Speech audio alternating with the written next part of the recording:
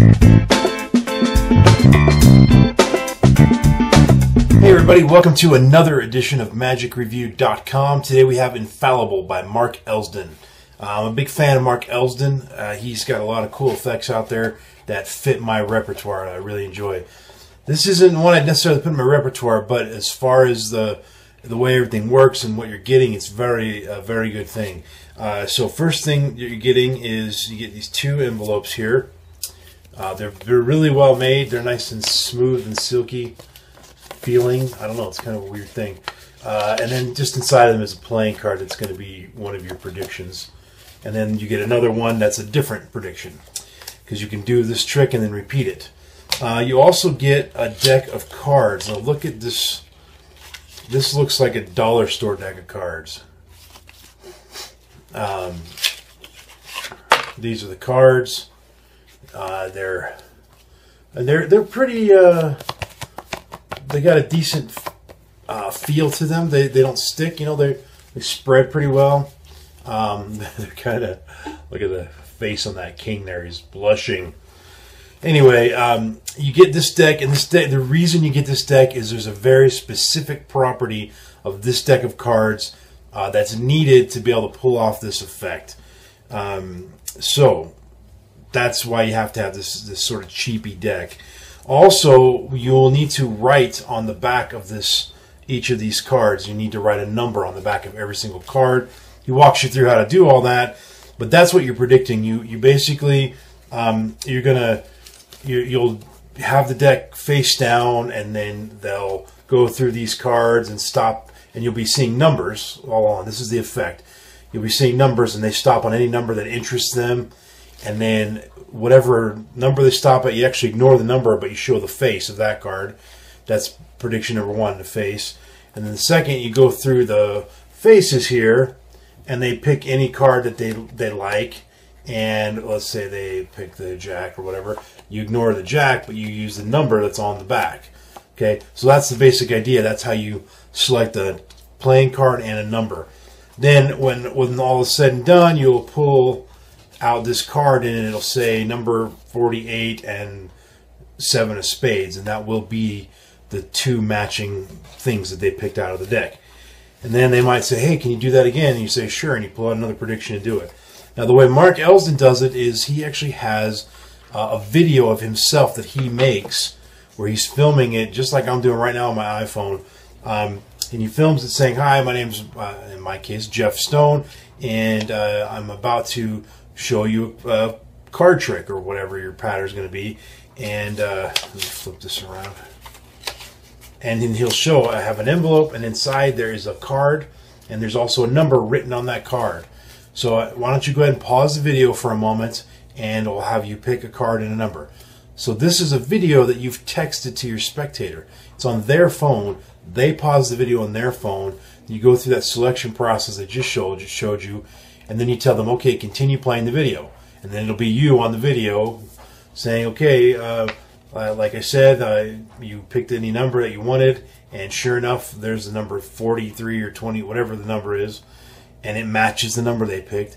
And the card you chose was the King of Hearts, and it matches the card they chose. Now, if they say, can you do that again, you send them a text of the other video where you're doing the exact same thing, but you're saying, you probably are watching this video because you just saw somebody pick the King of Hearts and the number 42. So now you've asked to have it repeated. So here's another video with another prediction for the same thing. And so you show again on the video, you show the card, and you do the same thing. Pause the video, and so on. So sorry, that's kind of a dry explanation of it, but that's the basic effect. That's what you're getting. That's what you're paying $50 freaking for. That's a lot of money, frankly. I think, considering that you are getting this dollar store quality deck, and a couple of envelopes and a couple of playing cards. Which, by the way, the playing cards are nothing special here. They could be, I mean, if you just had some loose cards laying around, you could use them. And then you get the DVD box and the DVD. So for $50, I still gave it a good rating. I gave it 4 stars. The reason being, the ad copy is dead on. It does exactly what you get, exactly what they say you get. The method is stupid simple. It's basically self-working. You don't have to do any work. You got to one-time prep the playing cards, and then when you do the trick, you just deal them out and follow the directions, and it's basically self-working. The idea of doing the video is you don't have to do that. You can just use these envelopes in the actual performance.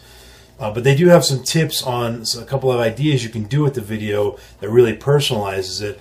And then the advantage of the video that they say is it's a video. It's not some funky, tricky app where if you do something to it, it changes what the prediction's going to be or whatever. It's a video you made, a week ago or whatever, and you sent it to them. It's on their phone. They can keep the video forever. There is nothing to find because the video is legitimate. So the deck is where it's all sneaky. That's where it all happens. Anyway, that's what you're getting. It's pretty straightforward. There's not a whole lot to say about it. The reason I didn't give it a super high rating, like a 5-star, is because I do feel $50 is a little bit expensive for what you're getting.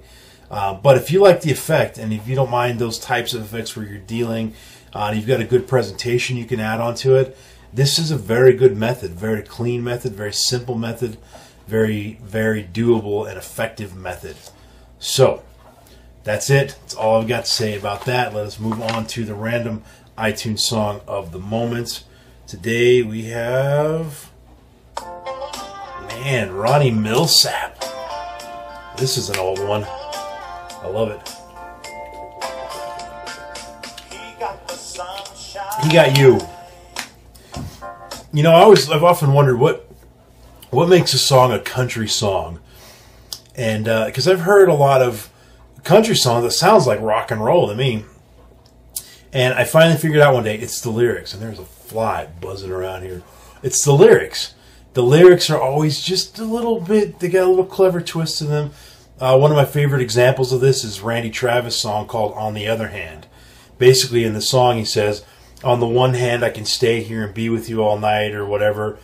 But on the other hand is a golden band. I just love that little play on words there. And of course, the golden band is representing his wife, meaning this is why I shouldn't stay with you here tonight. This Ronnie Milsap song's got this same type of thing, where he says, "I got the memories, I got this, I got that, but he got you." So anyway, another depressing country music song. That's it for me, folks, today. I'll see you on the next review video. Peace, over and out.